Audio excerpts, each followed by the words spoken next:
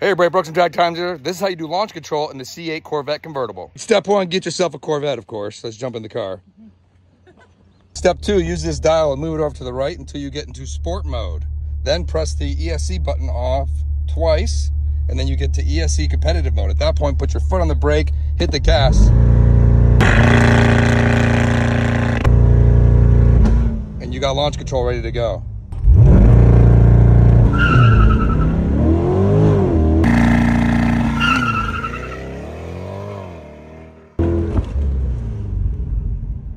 All right, that's a wrap on how to use launch control in the C8 Corvette. Who wants to see the Ford GT next?